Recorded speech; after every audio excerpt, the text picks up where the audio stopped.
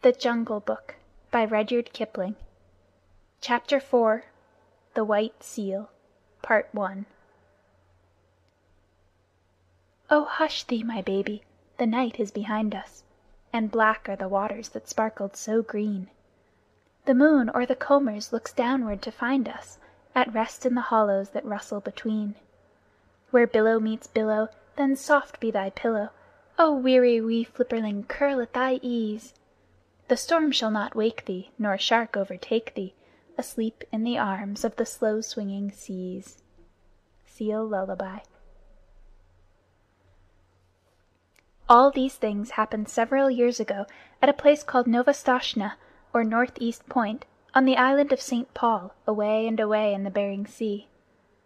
Limmershin, the winter wren, told me the tale when he was blown on to the rigging of a steamer going to Japan, and I took him down into my cabin and warmed him and fed him for a couple of days till he was fit to fly back to St. Paul again. Limmershin is a very quaint little bird, but he knows how to tell the truth. Nobody comes to Novastoshnah except on business, and the only people who have regular business there are the seals. They come in the summer months by hundreds and hundreds of thousands out of the cold gray sea, for Novastoshnah beach has the finest accommodation for seals of any place in all the world. Sea Catch knew that, and every spring would swim from whatever place he happened to be in, would swim like a torpedo boat straight for Novastoshnah, and spend a month fighting with his companions for a good place on the rocks, as close to the sea as possible. Sea Catch was 15 years old, a huge gray fur seal with almost a mane on his shoulders, and long, wicked dog teeth.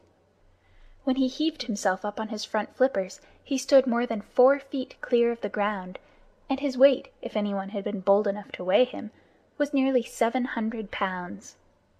He was scarred all over with the marks of savage fights, but he was always ready for just one fight more. He would put his head on one side, as though he were afraid to look his enemy in the face. Then he would shoot it out like lightning, and when the big teeth were firmly fixed on the other seal's neck, the other seal might get away if he could, but Sea Catch would not help him. Yet Sea Catch never chased a beaten seal, for that was against the rules of the beach.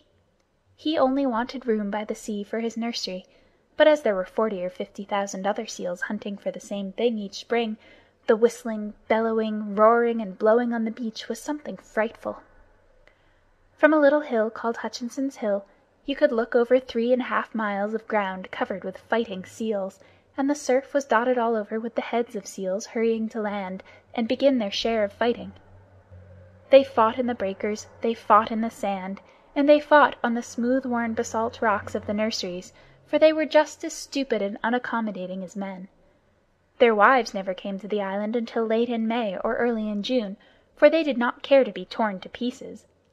And the young 2-, 3-, and 4-year-old seals, who had not begun housekeeping, went inland about half a mile, through the ranks of the fighters, and played about on the sand dunes in droves and legions, and rubbed off every single green thing that grew. They were called the holluschickie, the bachelors, and there were perhaps 200,000 or 300,000 of them at Novastoshnah alone. Sea Catch had just finished his 45th fight one spring, when Matka, his soft, sleek, gentle-eyed wife, came up out of the sea, and he caught her by the scruff of the neck and dumped her down on his reservation, saying gruffly, "Late as usual! Where have you been?" It was not the fashion for Sea Catch to eat anything during the 4 months he stayed on the beaches, and so his temper was generally bad. Matka knew better than to answer back. She looked round and cooed, "How thoughtful of you! You've taken the old place again." "I should think I had," said Sea Catch. "Look at me." He was scratched and bleeding in 20 places, one eye was almost out, and his sides were torn to ribbons. "Oh, you men, Matka said, fanning herself with her hind flipper. "Why can't you be sensible and settle your places quietly? You look as though you had been fighting with a killer whale." "I haven't been doing anything but fight since the middle of May. The beach is disgracefully crowded this season. I've met at least 100 seals from Lukannon beach, house hunting. Why can't people stay where they belong?" "I've often thought we should be much happier if we hauled out at Otter Island instead of this crowded place," said Matka. "Bah! Only the holluschickie go to Otter Island. If we went there, they would say we were afraid. We must preserve appearances, my dear." Sea Catch sank his head proudly between his fat shoulders and pretended to go to sleep for a few minutes, but all the time he was keeping a sharp lookout for a fight. Now that all the seals and their wives were on the land, you could hear their clamor miles out to sea above the loudest gales. At the lowest counting, there were over 1,000,000 seals on the beach. Old seals, mother seals, tiny babies and holluschickie, fighting, scuffling, bleating, crawling, and playing together, going down to the sea and coming up from it in gangs and regiments, lying over every foot of ground as far as the eye could reach, and skirmishing about in brigades through the fog. It is nearly always foggy at Novastoshnah, except when the sun comes out and makes everything look all pearly and rainbow-colored for a little while. Kotick, Matka's baby, was born in the middle of that confusion, and he was all head and shoulders, with pale watery blue eyes, as tiny seals must be, but there was something about his coat that made his mother look at him very closely. "Sea Catch," she said at last, "our baby's going to be white." "Empty clam-shells and dry seaweed!" snorted Sea Catch. "There never has been such a thing in the world as a white seal." "I can't help that," said Matka. "There's going to be now." And she sang the low, crooning seal song that all the mother seals sing to their babies. "You mustn't swim till you're 6 weeks old, or your head will be sunk by your heels. And summer gales and killer whales are bad for baby seals. Are bad for baby seals, dear rat, as bad can be. But splash and grow strong, and you can't be wrong, child of the open sea." Of course, the little fellow did not understand the words at first. He paddled and scrambled about by his mother's side, and learned to scuffle out of the way when his father was fighting with another seal, and the two rolled and roared up and down the slippery rocks. Matka used to go to sea to get things to eat, and the baby was only fed once in 2 days, but then he ate all he could and throve upon it.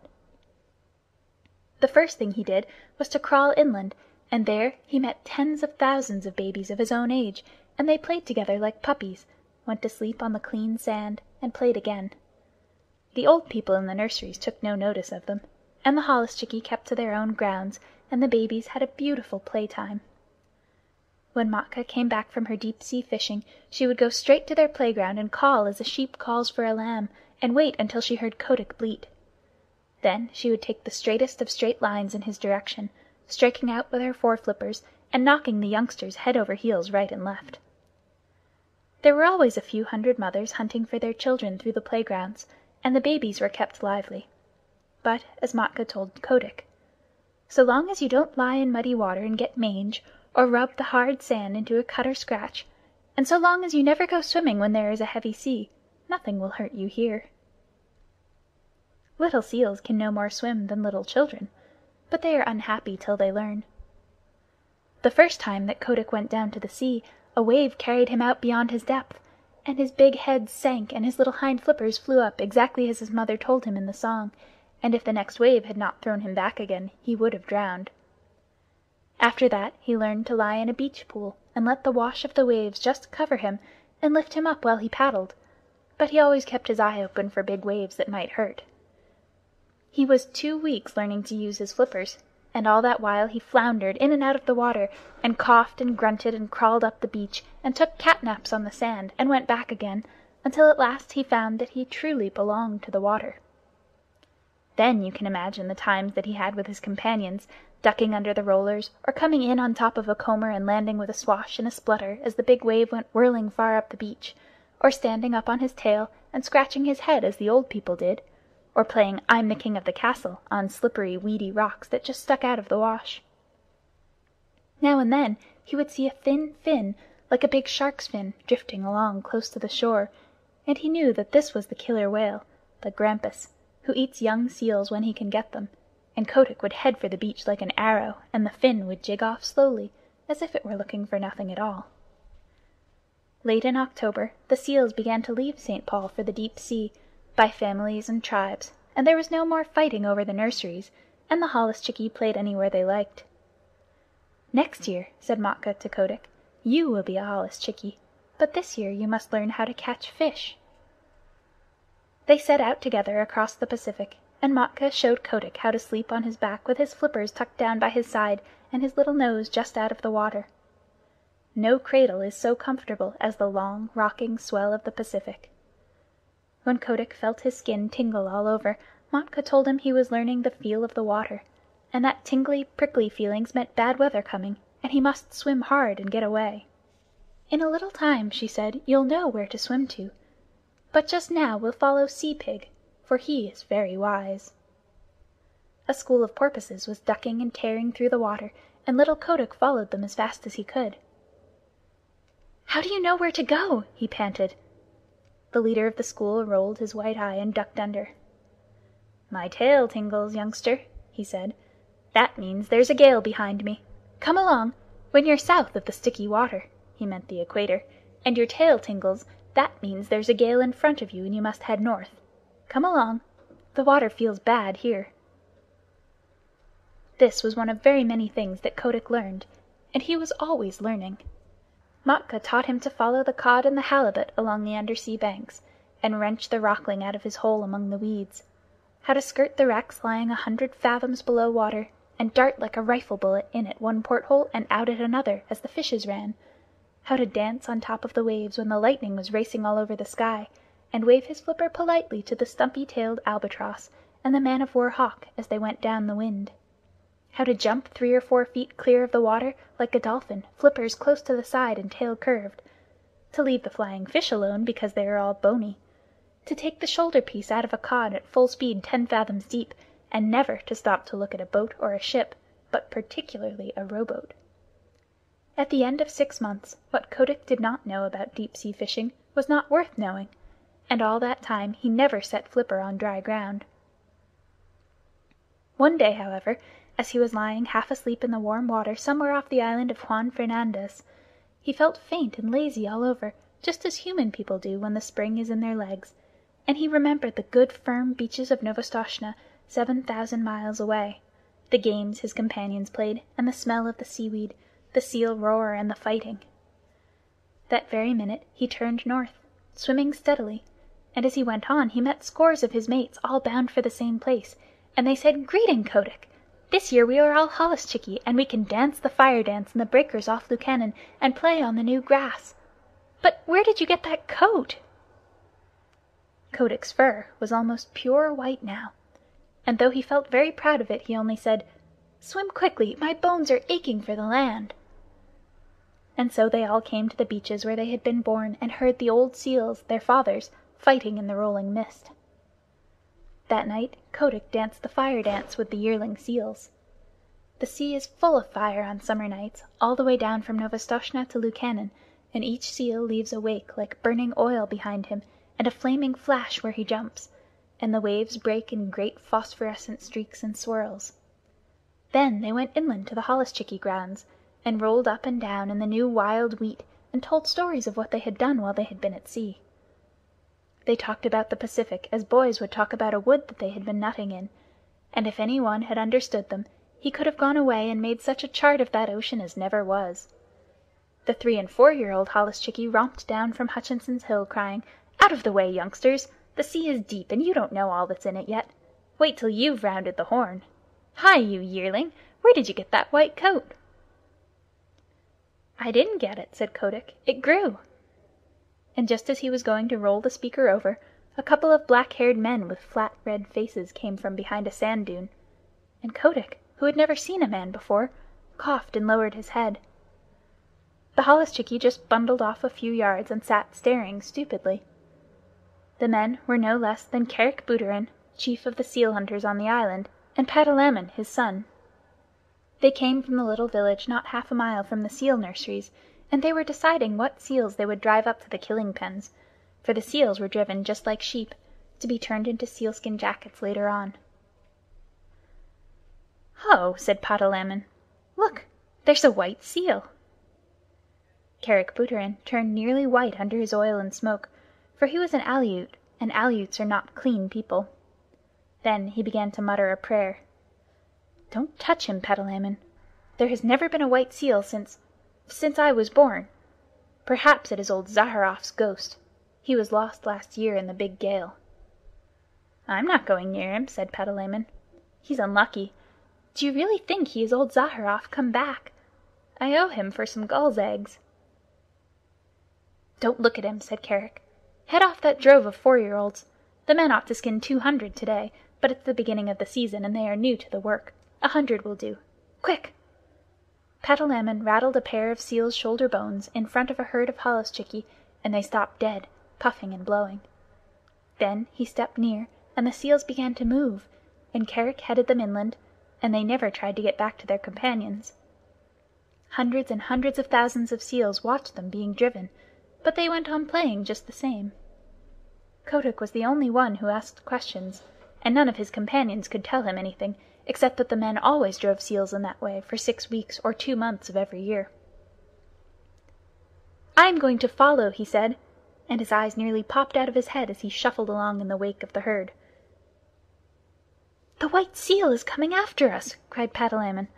"That's the first time a seal has ever come to the killing grounds alone." "Hush! Don't look behind you," said Kerick. "It is Zaharroff's ghost. I must speak to the priest about this." The distance to the killing ground was only half a mile, but it took an hour to cover, because if the seals went too fast, Kerick knew they would get heated and then their fur would come off in patches when they were skinned. So they went on very slowly, past Sea Lion's Neck, past Webster House, till they came to the salt house just beyond the sight of the seals on the beach. Kotick followed, panting and wondering. He thought that he was at the world's end, but the roar of the seal nurseries behind him sounded as loud as the roar of a train in a tunnel. Then Kerick sat down on the moss and pulled out a heavy pewter watch and let the drove cool off for 30 minutes, and Kotick could hear the fog dew dripping off the brim of his cap. Then 10 or 12 men, each with an iron-bound club 3 or 4 feet long, came up, and Kerick pointed out 1 or 2 of the drove that were bitten by their companions or too hot, and the men kicked those aside with their heavy boots made of the skin of a walrus's throat. And then Kerick said, "Let go!" And then the men clubbed the seals on the head as fast as they could. 10 minutes later, little Kotick did not recognize his friends any more, for their skins were ripped off from the nose to the hind flippers, whipped off, and thrown down on the ground in a pile. That was enough for Kotick. He turned and galloped, a seal can gallop very swiftly for a short time, back to sea, his little new mustache bristling with horror. At Sea Lion's Neck, where the great sea lions sit on the edge of the surf, he flung himself flipper overhead into the cool water and rocked there, gasping miserably. "What's here?" said a sea lion gruffly, for as a rule the sea lions keep themselves to themselves. "Skoochnie! Ochen skoochnie! I'm lonesome, very lonesome," said Kotick. "They're killing all the holluschickie on all the beaches." The sea lion turned his head inshore. "Nonsense," he said. "Your friends are making just as much noise as ever. You must have seen old Kerick polishing off a drove. He's done that for 30 years." "It's horrible," said Kotick, backing water as a wave went over him, and steadying himself with a screw stroke of his flippers that brought him all standing within 3 inches of a jagged edge of rock. "Well done for a yearling," said the sea lion, who could appreciate good swimming. "I suppose it is rather awful from your way of looking at it, but if you seals will come here year after year, of course the men get to know of it, and unless you can find an island where no men ever come, you will always be driven." "Isn't there any such island?" began Kotick. "I've followed the poltoos, the halibut, for 20 years, and I can't say I've found it yet. But look here, you seem to have a fondness for talking to your betters. Supposing you go to Walrus Islet and talk to Sea Vitch. He may know something. Don't flounce off like that. It's a 6-mile swim, and if I were you I should haul out and take a nap first, little one." Kotick thought that was good advice, so he swam round to his own beach, hauled out, and slept for half an hour, twitching all over as seals will. Then he headed straight for Walrus Islet, a little low sheet of rocky island almost due northeast from Novastoshnah, all ledges of rock and gulls' nests, where the walrus herded by themselves. He landed close to old Sea Vitch, the big, ugly, bloated, pimpled, fat-necked, long-tusked walrus of the North Pacific, who has no manners except when he is asleep, as he was then, with his hind flippers half in and half out of the surf. "Wake up!" barked Kotick, for the gulls were making a great noise. "Ha! Ho! Humph! What's that?" said Sea Vitch, and he struck the next walrus a blow with his tusks, and waked him up, and the next struck the next, and so on, till they were all awake and staring in every direction but the right one. "Hi! It's me!" said Kotick, bobbing in the surf and looking like a little white slug. "Well, may I be skinned!" said Sea Vitch, and they all looked at Kotick as you can fancy a club full of drowsy old gentlemen would look at a little boy. Kotick did not care to hear any more about skinning just then. He had seen enough of it, so he called out, "Isn't there any place for seals to go where men don't ever come?" "Go and find out," said Sea Vitch, shutting his eyes. "Run away, we're busy here." Kotick made his dolphin jump in the air and shouted as loud as he could, "Clam eater! Clam eater!" He knew that Sea Vitch never caught a fish in his life, but always rooted for clams and seaweeds, though he pretended to be a very terrible person. Naturally, the chickies and the gooverooskis and the apatkas, the burgomaster gulls and the kittiwakes and the puffins, who were always looking for a chance to be rude, took up the cry. And, so Limmershin told me, for nearly 5 minutes you could not have heard a gun fired on Walrus Islet.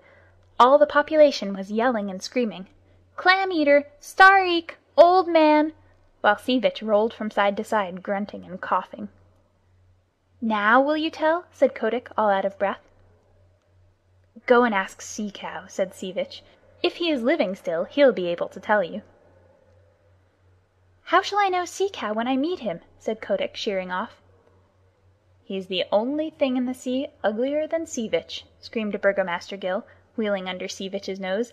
"Uglier, and with worse manners. Streak!" Kotick swam back to Novastoshnah, leaving the gulls to scream. There he found that no one sympathized with him in his little attempt to discover a quiet place for the seals.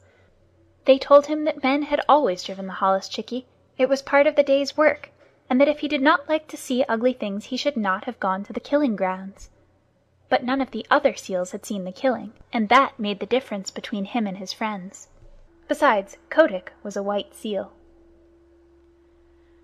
"What you must do," said old Sea Catch, after he had heard his son's adventures, "is to grow up and be a big seal like your father, and have a nursery on the beach, and then they will leave you alone.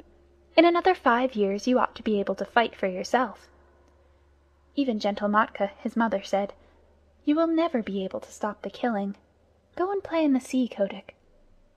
And Kotick went off and danced the fire dance, with a very heavy little heart. That autumn he left the beach as soon as he could, and set off alone because of a notion in his bullet head. He was going to find Sea Cow, if there was such a person in the sea, and he was going to find a quiet island with a good firm beach for seals to live on, where men could not get at them. So he explored and explored by himself from the North to the South Pacific, swimming as much as 300 miles in a day and a night. He met with more adventures than can be told, and narrowly escaped being caught by the basking shark, and the spotted shark, and the hammerhead, and he met all the untrustworthy ruffians that loaf up and down the seas, and the heavy, polite fish, and the scarlet-spotted scallops that are moored in one place for hundreds of years, and grow very proud of it. But he never met Sea Cow, and he never found an island that he could fancy. If the beach was good and hard, with a slope behind it for seals to play on, there was always the smoke of a whaler on the horizon, boiling down blubber, and Kotick knew what that meant. Or else he could see that seals had once visited the island and had been killed off, and Kotick knew that where men had come once they would come again. He picked up with an old stumpy-tailed albatross, who told him that Kerguelen Island was the very place for peace and quiet, and when Kotick went down there, he was all but smashed to pieces against some wicked black cliffs in a heavy sleet storm with lightning and thunder. Yet, as he pulled out against the gale, he could see even there had once been a seal nursery, and it was so in all the other islands that he visited. Limmershin gave a long list of them, for he said that Kotick spent 5 seasons exploring, with a 4 months' rest each year at Novastoshnah, when the holluschickie used to make fun of him in his imaginary islands. He went to the Galapagos, a horrid dry place on the equator, where he was nearly baked to death. He went to the Georgia Islands, the Orkneys, Emerald Island, Little Nightingale Island, Gough Island, Bouvet Island, the Crozets, and even to a little speck of an island south of the Cape of Good Hope. but everywhere the people of the sea told him the same things. Seals had come to those islands once upon a time, but men had killed them all off. Even when he swam thousands of miles out of the Pacific and got to a place called Cape Corrientes, that was when he was coming back from Gough Island, he found a few hundred mangy seals on a rock, and they told him that men came there too. That nearly broke his heart, and he headed round the Horn back to his own beaches, and on his way north he hauled out on an island full of green trees, where he found an old, old seal who was dying, and Kotick caught fish for him and told him all his failures. "Now," said Kotick, "I am going back to Novastoshnah, and if I am driven to the killing pens with the holluschickie, I shall not care." The old seal said, "Try once more. I am the last of the lost rookery of Mas Afuera, and in the days when men killed us by the 100,000, there was a story on the beaches that some day a white seal would come out of the north and lead the seal people to a quiet place. I am old, and I shall never live to see that day, but others will. Try once more." And Kotick curled up his mustache—it was a beauty—and said, "I am the only white seal that has ever been born on the beaches, and I am the only seal, black or white, who has ever thought of looking for new islands." This cheered him immensely, and when he came back to Novastoshnah that summer, Matka, his mother, begged him to marry and settle down, for he was no longer a holluschickie, but a full-grown sea-catch, with a curly white mane on his shoulders, as heavy, as big, and as fierce as his father. "Give me another season," he said. "Remember, mother, it is always the seventh wave that goes farthest up the beach."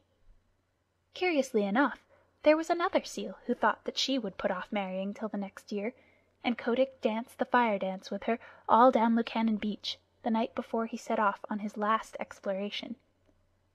This time he went westwards, because he had fallen on the trail of a great shoal of halibut, and he needed at least 100 pounds of fish a day to keep him in good condition. He chased them till he was tired, and then he curled himself up and went to sleep on the hollows of a groundswell that sets into Copper Island. He knew the coast perfectly well, so about midnight, when he felt himself gently bumped on a weed bed, he said, "Tide's running strong tonight," and turning over under water, opened his eyes slowly and stretched. Then he jumped like a cat, for he saw huge things nosing about in the shoal water and browsing on the heavy fringes of the weeds. "By the great combers of Magellan," he said, beneath his mustache, "who in the deep sea are these people?" They were like no walrus, sea lion, seal, bear, whale, shark, fish, squid, or scallop that Kotick had ever seen before. They were between 20 and 30 feet long, and they had no hind flippers, but a shovel-like tail that looked as if it had been whittled out of wet leather. Their heads were the most foolish-looking things you ever saw, and they balanced on the ends of their tails in deep water when they weren't grazing, bowing solemnly to each other and waving their front flippers as a fat man waves his arm. "Ahem!" said Kotick. "Good sport, gentlemen?" The big things answered by bowing and waving their flippers like the frog footman. When they began feeding again, Kotick saw that their upper lip was split into 2 pieces that they could twitch apart about a foot and bring together again with a whole bushel of seaweed between the splits. They tucked the stuff into their mouths and chumped solemnly. "Messy style of feeding, that," said Kotick. They bowed again, and Kotick began to lose his temper.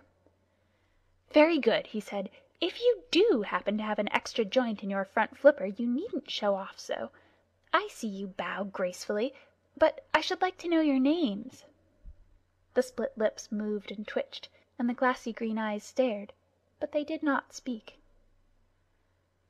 "Well," said Kotick, "you're the only people I've ever met uglier than Sea Vitch, and with worse manners."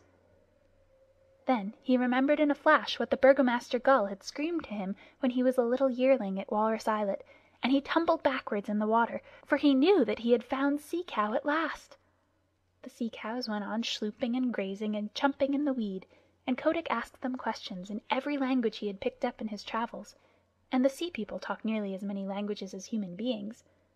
But the sea cows did not answer, because Sea Cow cannot talk.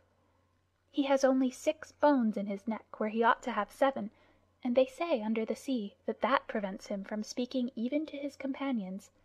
But, as you know, he has an extra joint in his foreflipper, and by waving it up and down and about, he makes what answers to a sort of clumsy telegraphic code. By daylight Kodak's mane was standing up on end, and his temper was gone where the dead crabs go. Then the sea-cows began to travel northwards, very slowly, stopping to hold absurd bowing councils from time to time, and Kotick followed them, saying to himself, "People who are such idiots as these are would have been killed long ago if they hadn't found out some safe island. And what is good enough for the sea-cow is good enough for the sea-catch. All the same, I'd wish they'd hurry." It was weary work for Kotick. The sea-cow's herd never went more than 40 or 50 miles a day, and stopped to feed at night, and kept close to the shore all the time, while Kotick swam round them, and over them, and under them, but he could not hurry them up 1 mile. As they went farther north, they held a bowing council every few hours, and Kotick nearly bit off his mustache with impatience, till he saw that they were following up a warm current of water, and then he respected them more. One night they sank through the shiny water, sank like stones, and for the first time since he had known them, began to swim quickly. Kotick followed, and the pace astonished him, for he never dreamed that Sea-Cow was anything of a swimmer. They headed for a cliff by the shore, a cliff that ran down into deep water, and plunged into a dark hole at the foot of it, 20 fathoms under the sea. It was a long, long swim, and Kotick badly wanted fresh air before he was out of the dark tunnel they led him through. "My wig!" he said when he rose, gasping and puffing into the open water at the farther end. "It was a long dive, but it was worth it." The sea-cows had separated, and were browsing lazily along the edges of the finest beaches that Kotick had ever seen. There were long stretches of smooth-worn rock running for miles, exactly fitted to make seal nurseries, and there were playgrounds of hard sand sloping inland behind them, and there were rollers for seals to dance in, and long grass to roll in, and sand dunes to climb up and down, and best of all, Kotick knew by the feel of the water, which never deceives a sea-catch, that no men had ever come there. The first thing he did was to assure himself that the fishing was good, and then he swam along the beaches and counted up the delightful low sandy islands half hidden in the beautiful rolling fog. Away to the northward, out to sea, ran a line of bars and shoals and rocks that would never let a ship come within 6 miles of the beach, and between the islands and the mainland was a stretch of deep water that ran up to the perpendicular cliffs, and somewhere below the cliffs was the mouth of the tunnel. "It's Novastoshnah over again, but 10 times better," said Kotick. "Sea-Cow must be wiser than I thought. Men can't come down the cliffs, even if there were any men, and the shoals to seaward would knock a ship to splinters. If any place in the sea is safe, this is it." He began to think of the seal he had left behind him, but though he was in a hurry to go back to Novastoshnah, he thoroughly explored the new country, so that he would be able to answer all questions. Then he dived and made sure of the mouth of the tunnel, and raced through to the southward. No one but a sea-cow or a seal would have dreamed of there being such a place, and when he looked back at the cliffs, even Kotick could hardly believe that he had been there. He was 10 days going home, though he was not swimming slowly, and when he hauled out just above Sea Lion's neck, the first person he met was the seal who had been waiting for him, and she saw by the look in his eyes that he had found his island at last. But the holluschickie and Sea-Catch, his father, and all the other seals laughed at him when he told them what he had discovered, and a young seal about his own age said, "This is all very well, Kotick, but you can't come from no one knows where and order us off like this. Remember, we've been fighting for our nurseries, and that's a thing you never did. You preferred prowling about in the sea." The other seals laughed at this, and the young seal began twisting his head from side to side. He had just married that year, and was making a great fuss about it. "I've no nursery to fight for," said Kotick. "I only want to show you all a place where you will be safe. What's the use of fighting?" "Oh, if you're trying to back out, of course I've no more to say," said the young seal, with an ugly chuckle. "Will you come with me if I win?" said Kotick, and a green light came into his eye, for he was very angry at having to fight at all. "Very good," said the young seal, carelessly. "If you win, I'll come." He had no time to change his mind, for Kotick's head was out and his teeth sank in the blubber of the young seal's neck. Then he threw himself back on his haunches and hauled his enemy down the beach, shook him and knocked him over. Then Kotick roared to the seals, "I've done my best for you these 5 seasons past. I've found you the island where you'll be safe, but unless your heads are dragged off your silly necks you won't believe. I'm going to teach you now. Look out for yourselves." Limmershin told me that never in his life, and Limmershin sees 10,000 big seals fighting every year, never in his life did he see anything like Kotick's charge into the nurseries. He flung himself at the biggest sea catch he could find, caught him by the throat, choked him, and bumped him and banged him till he grunted for mercy, and then threw him aside and attacked the next. You see, Kotick had never fasted for 4 months as the big seals did every year, and his deep-sea swimming trips kept him in perfect condition. And best of all, he had never fought before. His curly white mane stood up with rage, and his eyes flamed, and his big dog teeth glistened, and he was splendid to look at. Old Sea Catch, his father, saw him tearing past, hauling the grizzled old seals about as though they had been halibut, and upsetting the young bachelors in all directions, and Sea Catch gave a roar and shouted, "He may be a fool, but he is the best fighter on the beaches. Don't tackle your father, my son, he's with you." Kotick roared in answer, and old Sea Catch waddled in with his mustache on end, blowing like a locomotive, while Matka and the seal that was going to marry Kotick cowered down and admired their menfolk. It was a gorgeous fight, for the two fought as long as there was a seal that dared lift up his head, and when there were none, they paraded grandly up and down the beach side by side, bellowing. At night, just as the northern lights were winking and flashing through the fog, Kotick climbed a bare rock and looked down on the scattered nurseries and the torn and bleeding seals. "Now," he said, "I've taught you your lesson." "My wig!" said old Sea Catch, boosting himself up stiffly, for he was fearfully mauled. "The killer whale himself could not have cut them up worse. Son, I'm proud of you, and what's more, I'll come with you to your island, if there is such a place. Here, you fat pigs of the sea, who comes with me to Sea Cow's tunnel? Answer, or I shall teach you again!" roared Kotick. There was a murmur like the ripple of the tide all up and down the beaches. "We will come," said thousands of tired voices. "We will follow Kotick the White Seal."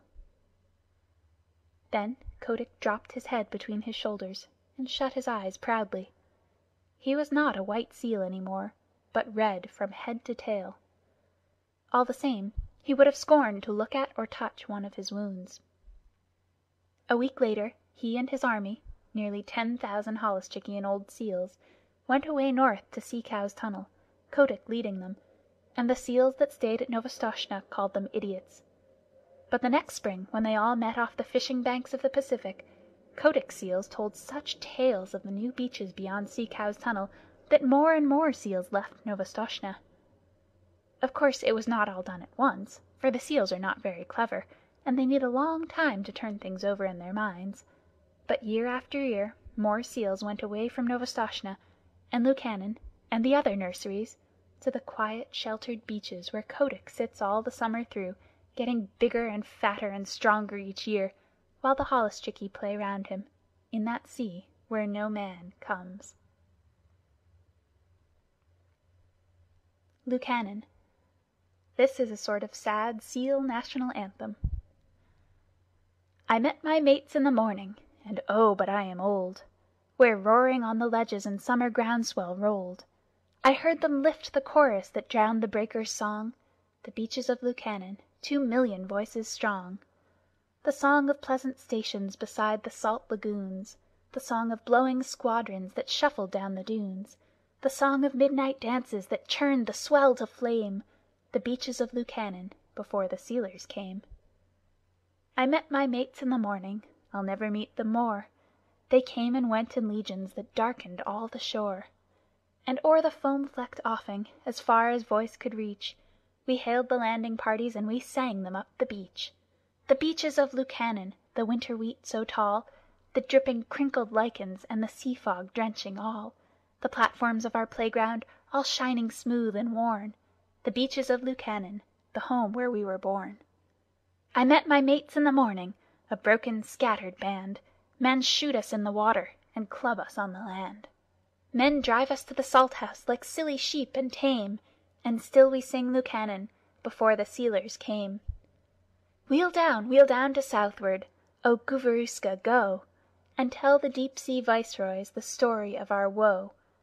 Ere empty as the shark's egg the tempest flings ashore, the beaches of Lukannon shall know their sons no more. End of chapter 4.